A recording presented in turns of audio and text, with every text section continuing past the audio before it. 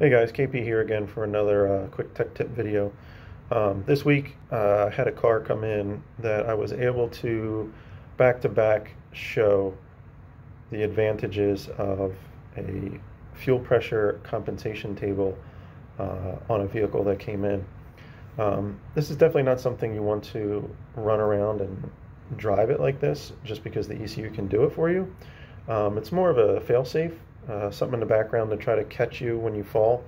Um, I've seen a lot of cars in the past where they'll have substandard tanks or don't have proper baffling, and they'll go to leave the line and the fuel pressure will drop dramatically, and that'll really play havoc with things. You can really hurt the car, you can have stumbles, you can have all sorts of weird issues.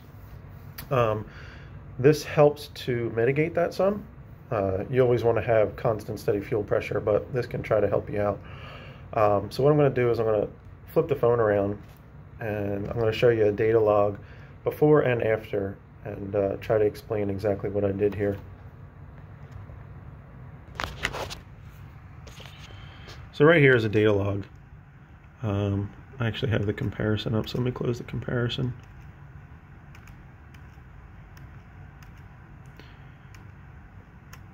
So here's the data log of this car running on the dyno.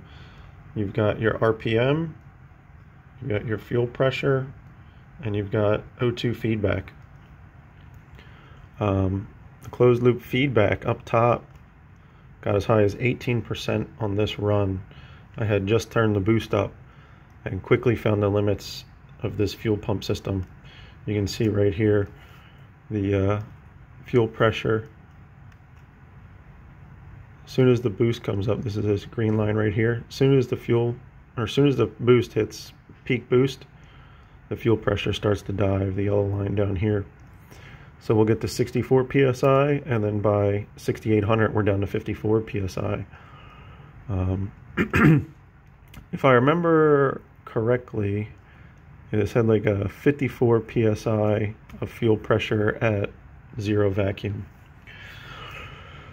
So I mean, we were basically dropping all the way back down, losing 10 pounds of fuel pressure throughout the run, which is not good. And fuel compensation, or the O2 compensation, was going nuts with it.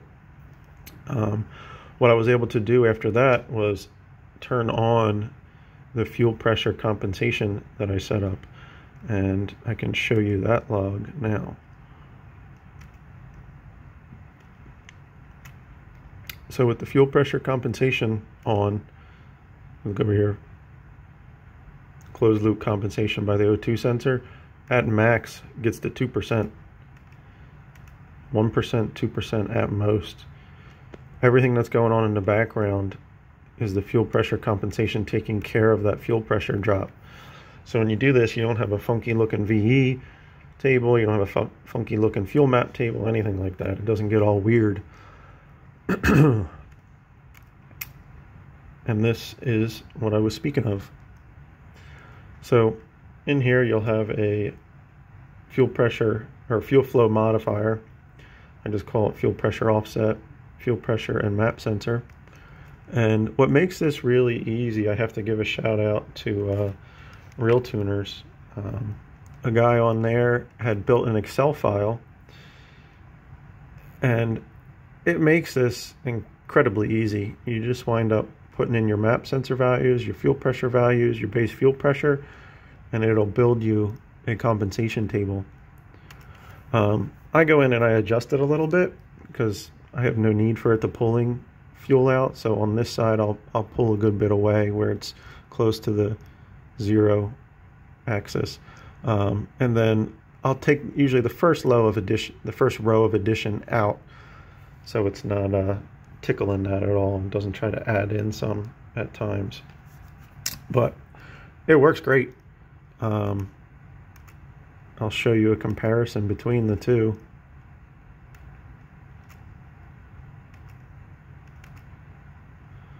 So let's just do, let's get rid of boost pressure. We'll do RPM, closed loop comp, and fuel pressure. Let me scale this over. So at the same exact RPM, before and after. It's a 14% closed loop compensation difference. You're not relying on the O2 sensor for 14% of fueling. And then at most, out here, let's see if we can get there. I mean, you're talking, 15% difference. That's huge that you're not relying on the O2 sensor for that. It's a very good thing to do. Also, what you can wind up doing, which I also set up after that, is a boost offset table. So it's kind of like the inverse of the other table. So if your fuel pressure gets really out of whack, you can start to pull target CO2 out with this table, which works out really nice as well. But that's just a quick little how-to or tech tip video of some of the things that do get built into the maps that I do for customer cars. If you guys want to get that Excel file for yourself, make your life a lot easier. I used to build the tables myself, and it was a pain in the butt to do.